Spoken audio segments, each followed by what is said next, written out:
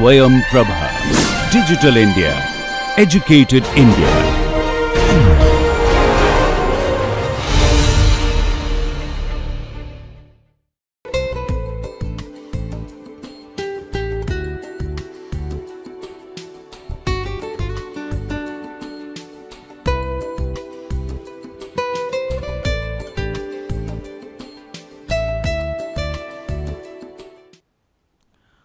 Welcome to this session.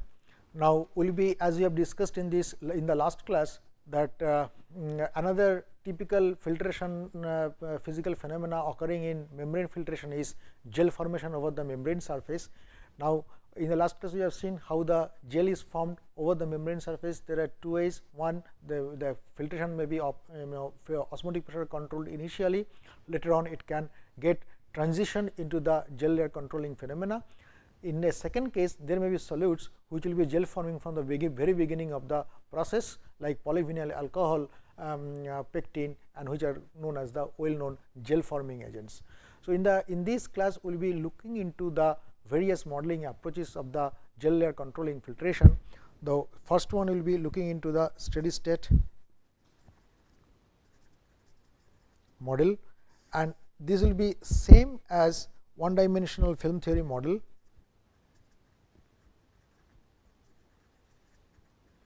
That we have considered in the in case of osmotic pressure control filtration. We assume a constant film of thickness delta, constant film of solutes of thickness delta is formed over the membrane surface, and it will be having a constant solute concentration within the gel. So, Cg is known as the gel layer concentration,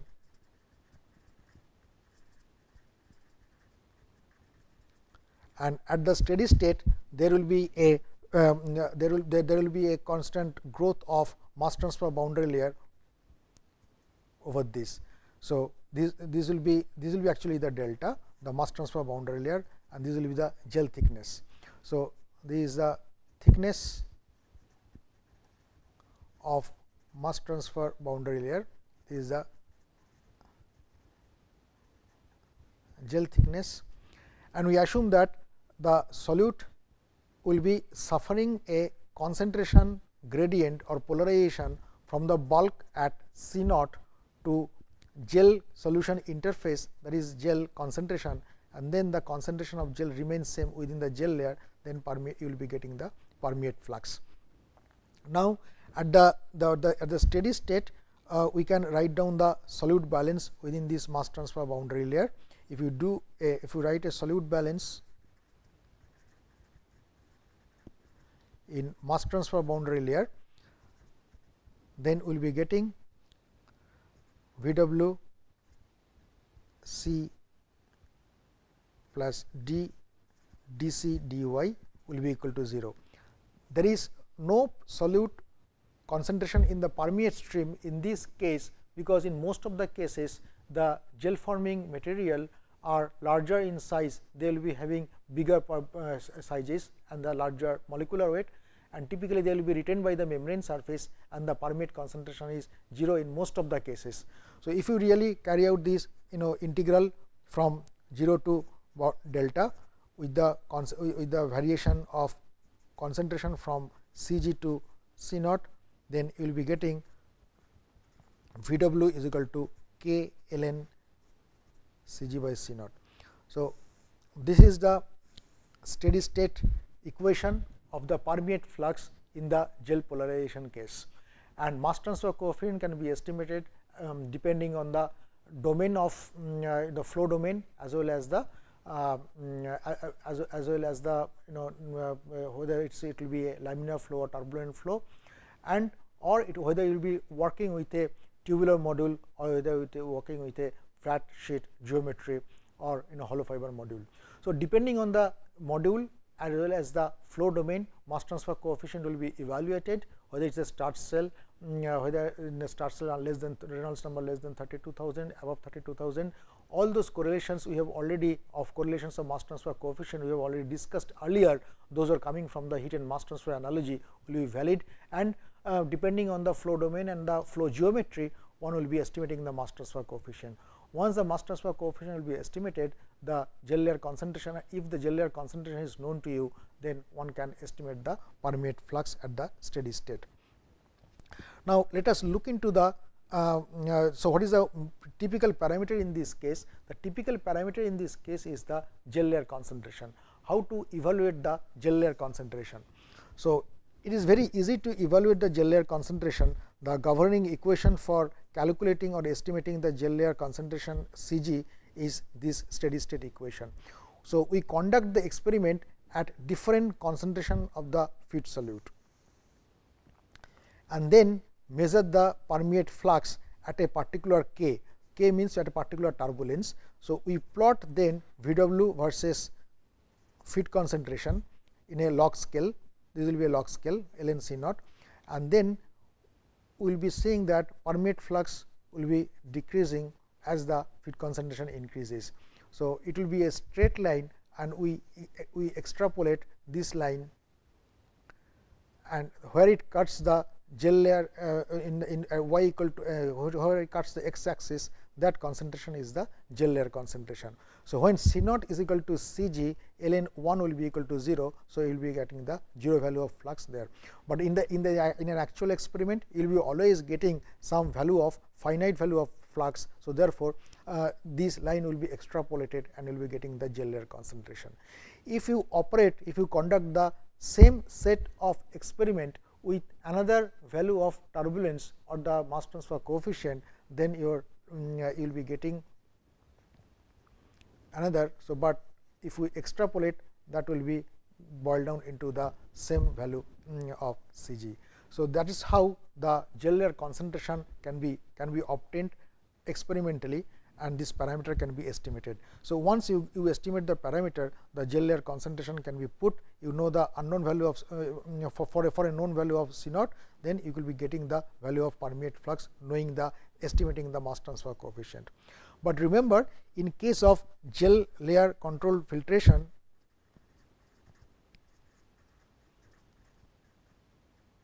controlling case, Cg must be very high, and sometimes Cg is around maybe as high as 150 times to 200 times of C naught. That means, in a gel layer control filtration, the concentration suffers maximum from within the mass transfer boundary layer from C naught to Cg, and sometimes Cg can be as high as 150 times to 200 times of feed bulk concentration. Therefore, variation of the transport coefficients will be extremely high in case of gel layer control filtration compared to the osmotic pressure control filtration. So, and as we have discussed, there are three major parameters which will be appearing in your system are the transport coefficients. One is the density, viscosity and diffusivity.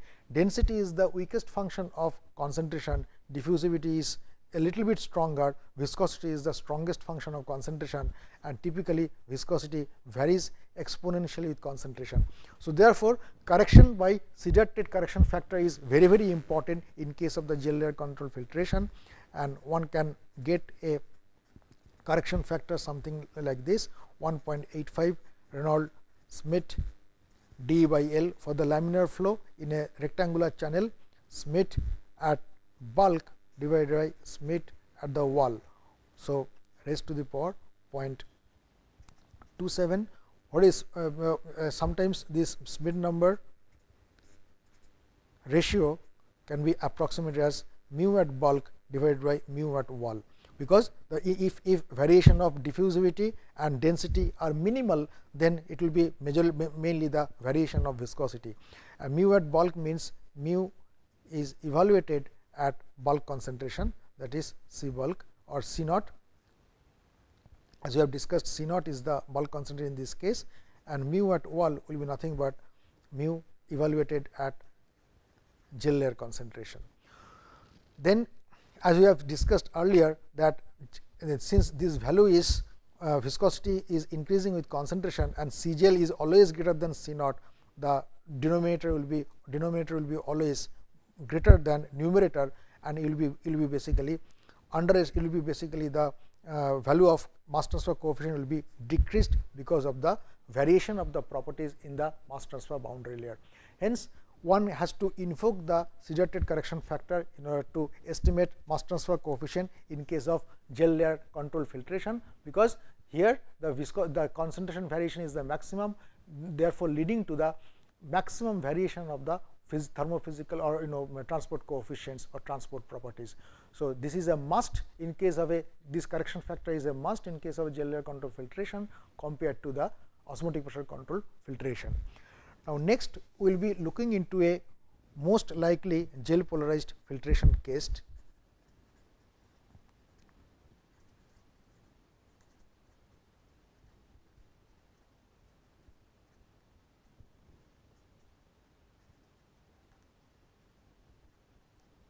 Filtration. So, what is that? We will be having a membrane,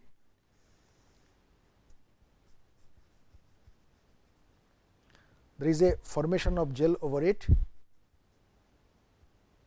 and over there will be formation of mass transfer boundary layer because of the external flow. So, C is equal to C naught here, C is equal to C g here, and C g remains same in the gel layer.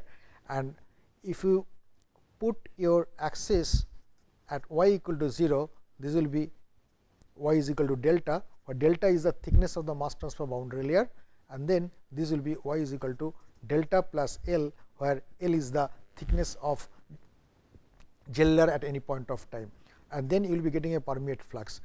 As time progresses, this gel layer grows in the y direction, and your thickness, which will be essentially a function of time.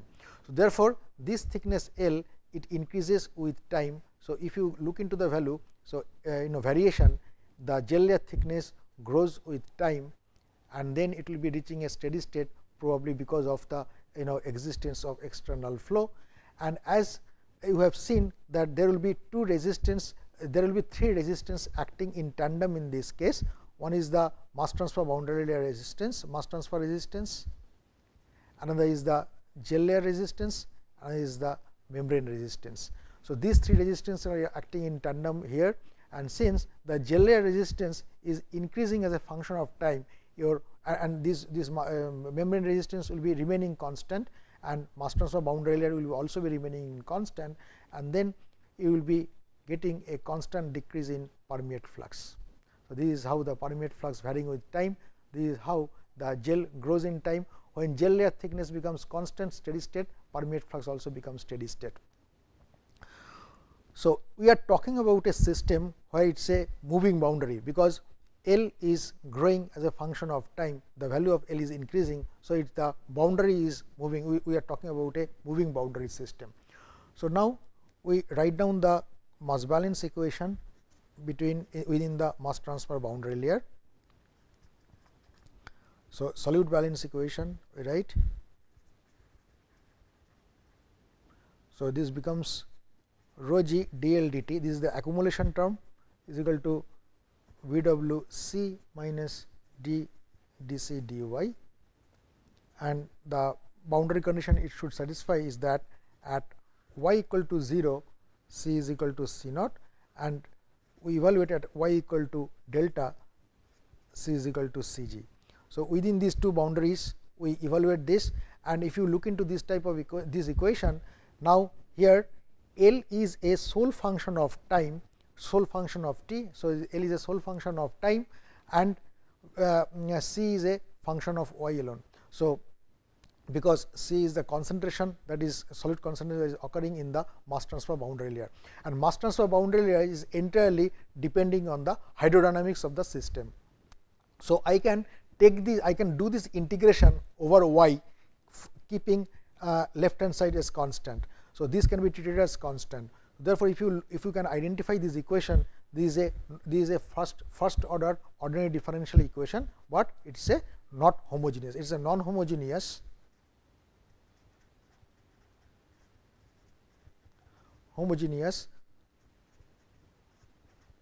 first order ordinary differential equation, and the non homogeneous term is basically this term rho g dl dt, which will be treated as constant during the integration over y. So, if you really carry out this integration, then ultimately you will be getting rho g dl dt is equal to V w C g minus C naught exponential V w by k 1 minus exponential V w by k. Now, if you look into the steady state, so steady state solution, at the steady state dl dt will be 0 and you will be getting back your steady state solution V w equal to k ln C g by C naught. So, this will be the governing equation of the transient transient value of the gel layer thickness as well as the permeate flux. Now, if you look into the expression of permeate flux as a from the phenomenological point of view, this will be nothing but the driving force divided by the resistance. So, there will be two resistances R m plus R g, the gel layer resistance and membrane resistance, and the mass transfer resistance is already taken care of in the mass transfer coefficient. So, what is R g? R g is known as the gel layer resistance,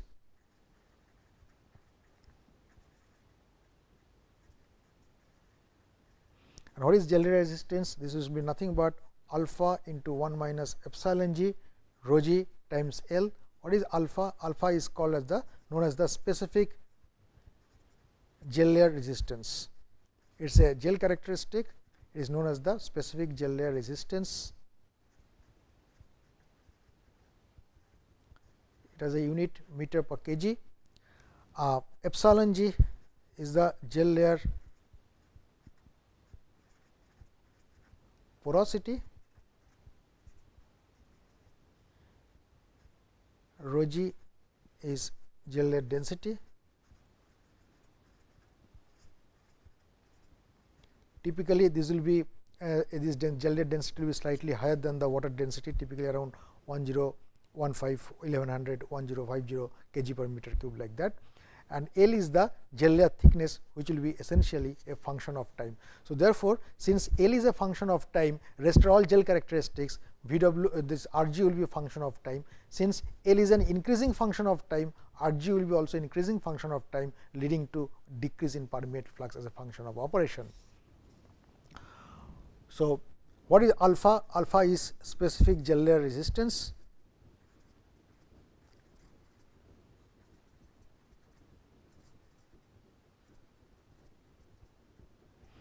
And these will be obtained from the Kozny-Karman equation as 180 1 minus epsilon g divided by epsilon g cube rho g dp square. So, this comes from Kozny-Karman equation.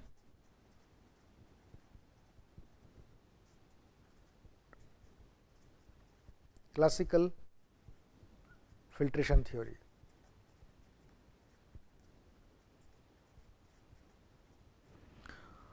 So, what is rho g is the gel layer density, epsilon is the gel porosity, dp is the diameter of gel forming particles.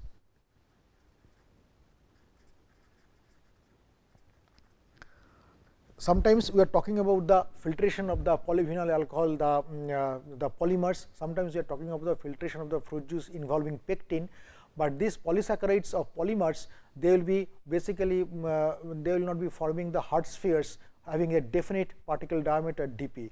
So, they will be forming a very viscous network over the membrane surface, forming which will be calling as gel.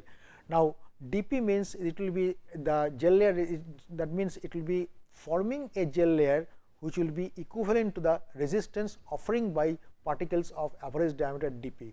It will be interpreted that way. The Kozny-Karman specific gel layer resistance will be interpreted like that, that although you may not be having exactly well defined particles of diameter dp, it will be the resistance that will be offered by the polysaccharides or polymers, which will be a natural gel forming agent compared which will be so basically they will be offering a gel layer resistance which will be equivalent to a particle having a diameter equivalent diameter dP. So, that will be the interpretation of the specific gel layer resistance. So, now if you look into the governing equation, we have the governing equation of gel layer thickness rho g dl dt is equal to V w C g minus C naught exponential V w by k divided by 1 minus exponential V w by k, and dl and V w is equal to delta p by mu R m plus R g. R g is alpha 1 minus epsilon g rho g times L, where L is a function of time and the governing equation of L is here, and this equation has to be solved at L is equal to at t equal to 0, L is equal to 0. That means, at the starting there is no gel layer thickness. So, this is an ordinary differential equation, but this cannot be solved, this is not linear. This cannot be, because V w will be essentially is appearing on the right hand side. There are 3 places, and V w will be essentially a function of L. So, you will be getting an ordinary differential equation dl dt with a initial condition t equal to 0, L equal to 0. So, one can take recourse to the Runge-Kutta 4 method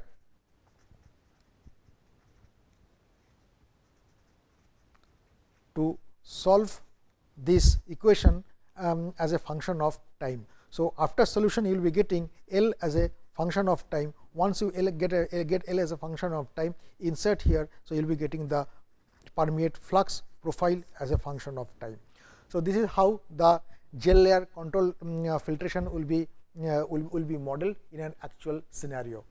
But if you must have understood that there are several parameters, those are appearing in the gel layer controlling filtrations.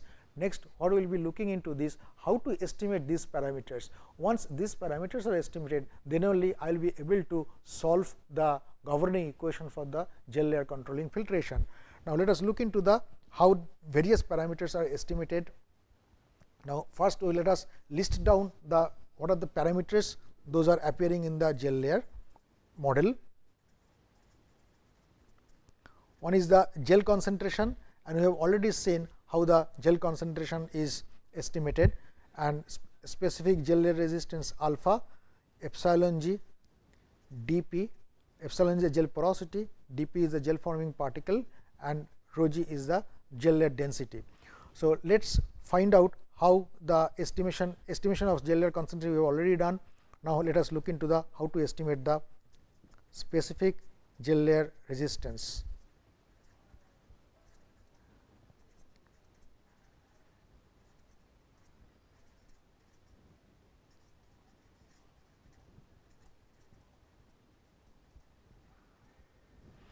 Alpha. So, for that we have to conduct a separate experiment in a batch cell.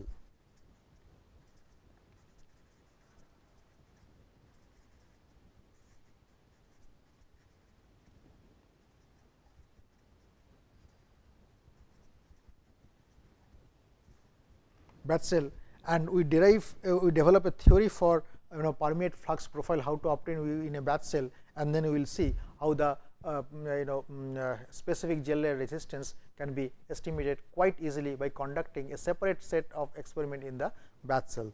Okay. So, in a batch cell, if you write the expression of V w permeate flux, it will be nothing but 1 over A dV dt, where A is the membrane area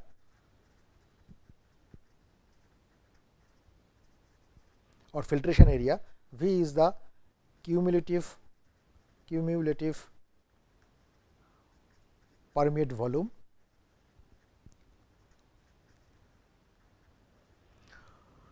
so we can write 1 over A dV dt is equal to delta p divided by mu R m plus R g. So, this is also known as the series model. So, two resistances are acting in series. So, 1 by A dV dt will be is equal to delta p by mu. I take R m outside. So, this becomes non-dimensional R g, and what is V w naught? It is pure water flux that is nothing but delta p by mu r m. Okay. So, because if there is no solution, only pure water, there is no osmotic pressure, there is no gel layer resistance, nothing. So, you will be getting in delta p by mu r m or L p delta p. So, that is a pure water flux. So, we can write the dV dt 1 over A dV dt is equal to V w naught divided by 1 plus R g by R m. So, next we write down a solute mass balance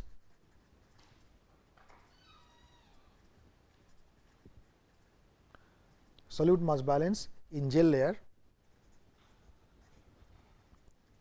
If we really do that, this becomes L A 1 minus epsilon g rho g times C naught times V. V is the cumulative volume of the filtrate. So, at a particular time, this much volume has been filtered out. So, that will be carrying C naught concentration of the solute. So, total mass that will be deposited as a gel is C naught times V. So, in terms of the gel properties, it will be gel layer thickness multiplied by area of cross section, that will be a gel layer volume multiplied by 1 minus epsilon g, that will be the actual material that is there in the gel layer multiplied by gel layer density, which is the amount of gel that is presented. So, we can write R g is basically, as we have written earlier, R g is alpha 1 minus epsilon g rho g times L.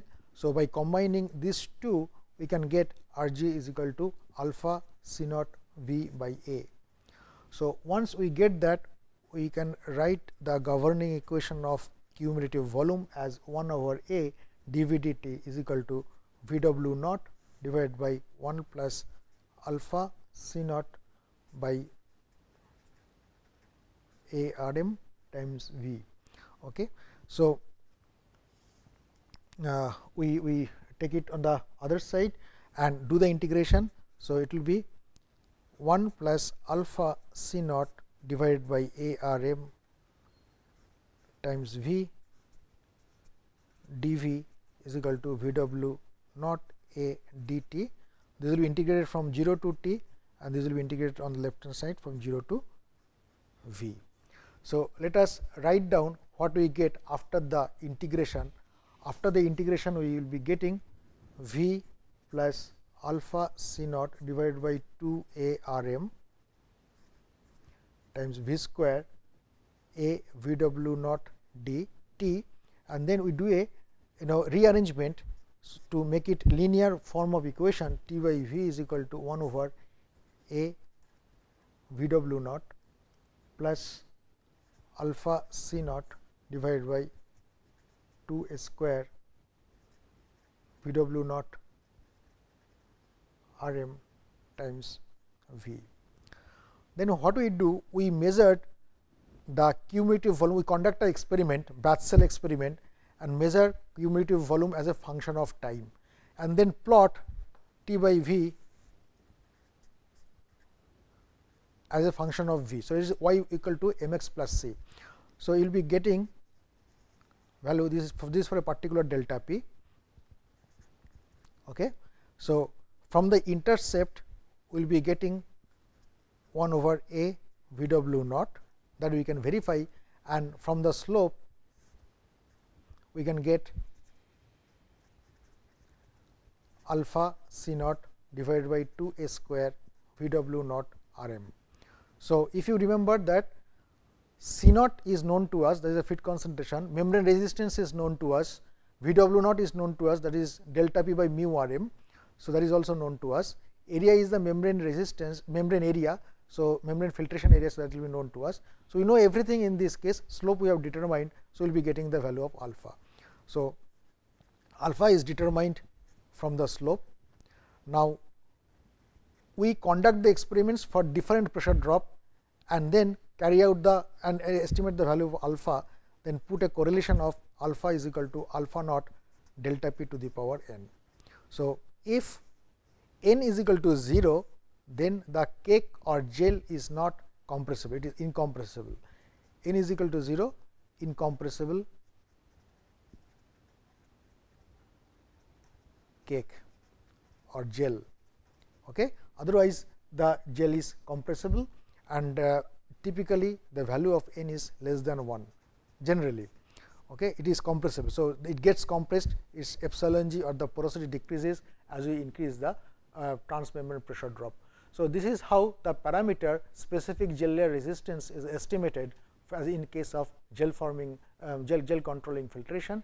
In the next class, we will be looking into the estimation of gel layer porosity, gel layer and particle size, equivalent particle diameter for a typical polymeric or polysaccharide gel, and gel density.